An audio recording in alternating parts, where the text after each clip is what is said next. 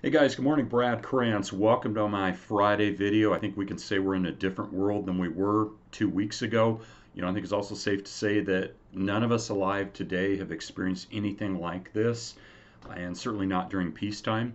What are the economic ramifications of COVID-19 and what's going to be the consequences of the government response? We don't necessarily know, but what I do know, I want to share saying, I think it originated with Napoleon Hill. He said, out of every adversity comes a seed of equal or greater benefit. And I think that's certainly the case here today. That's what I want to talk about and focus on. I want to share an article that was out of entrepreneur.com.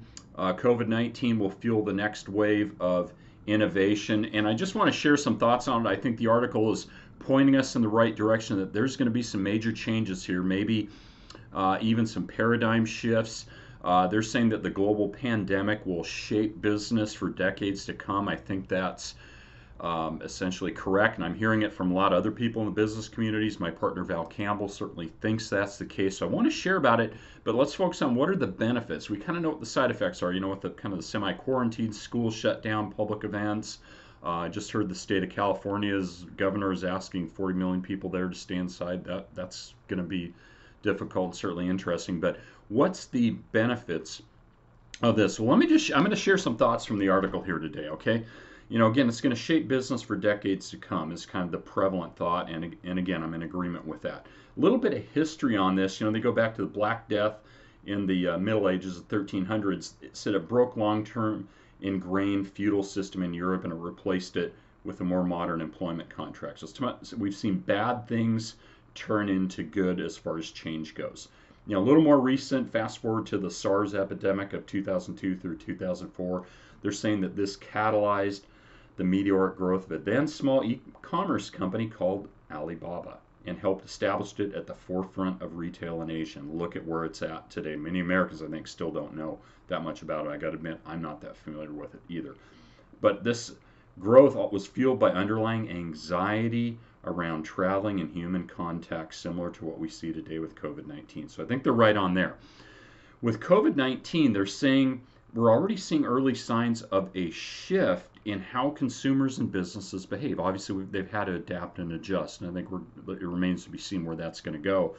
Remote working is being encouraged by tech and non-tech companies alike. Airline profitability obviously is getting impacted by this. But for those of us that work at home, I work at home, I'm an entrepreneur, I think there's a great benefit for being able to do that. But I think this is going to turn into something a lot more as we go on. And of course, time will tell. So page 2 on this, he said, however, some of these shifts, and I think this is a key, will continue on creating a long-term digital disruption that will shape businesses for decades to come. We're kind of repeating ourselves, but they're making this point that this is gonna change how we do business permanently. So there's 3 dimensions of the impact. According to the article, pandemics have a direct impact on biological, psychological, and economic dimensions. I think that makes sense. For COVID-19, obviously, it's the elderly are the hardest hit, and I think the truth of the matter and what we're seeing, that's kind of the hardest hit segment of population. The psychological impact obviously can be observed in what's happening with the stock markets around the world. We kind of see the stock market tank, go up and down, oil prices drop substantially. Investors are underconfident about the future as the information spread on the COVID-19 and its impact on global productivity is at best incomplete and at worst incorrect. So we don't know if the information we're really getting is correct, and I tend to really agree with that. Second, longer-term innovation, and this is key here, and changes in trends will come about as consumers and businesses try earnestly to normalize the impact on psychological and economic dimensions. Okay? And to start off, just again, a little bit of history, recessions usually bring about an acceleration in business model changes. Isn't that interesting? Driving down costs to serve and prices. And again, I still think that's kind of what we're looking at here now. Innovation is going to take place, perhaps paradigm shift. It says B2B platform suspects like Amazon, Alibaba are likely to step up and compete for the ownership of the more sophisticated supply chain ecosystems for the next decade. Okay, but key here is kind of what I think the key point here is for those of us who are small business owners, entrepreneurs, but certainly in the digital realm and online, is Key players benefiting from the shifting gears would be smart governments, and I kind of think that's a little bit of an oxymoron, excuse me, focused on companies such as Cisco, Microsoft, and Siemens, as well as digital city startups across the US and Europe. And I want to add, and digital businesses and or global businesses that are using social media. I think we're just starting to see where this is really, really going to take hold. You know, it's pretty straightforward, they say, to predict that COVID-19 is going to be an accelerant for remote working as well as online education. I think people are seeing, and what I'm hearing, it's working. Okay, remote working, online education actually is really a pretty good thing. My youngest daughter graduated from online high school here a few years ago, so it's been around, but I think it's going to be more prevalent.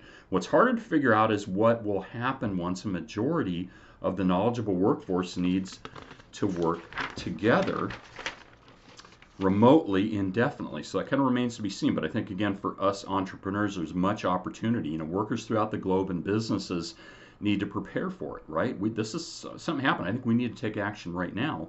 For companies looking to add human touch digitally to their workplaces, the choices are limited today. But again, if you have online business opportunities, solid business models and platforms, I think there's going to be a substantial amount and room for growth, and people are going to really, really see the value on this. So we're going to see for individuals working remotely, and I think this is the big benefit that the article states, things are looking much better. Okay, and again, I think there's just ample opportunity. There's, out of every seed of adversity, there's a seed of equal or greater benefit. Here's the benefit. You know, things are looking better. To sum this all up, obviously COVID-19 is irrevocably changed the way businesses will compete over the next decade. I think that's in cement. But I think businesses and firms that choose to capitalize on these underlying changes will succeed, and the ones that don't will get disrupted. So we need to be ahead of this curve and realize change is taking place even as I speak today, that we're in a new world. Things have dramatically changed. We don't know how long this is going to go on, but we need to be, as business owners, be future thinking, understand where innovation is headed, understand if there's a paradigm shift, where that's headed, where it's going, but to be able to take advantage of and capitalize on those opportunities. So hope you have an awesome Friday. Please feel free, if you got benefit out of this message, feel free to hit the subscribe button. I'll post a link to this article as well, and you can, as always, connect with me on social media if you would like. Have an awesome Friday, guys. Stay safe and be healthy. Bye-bye.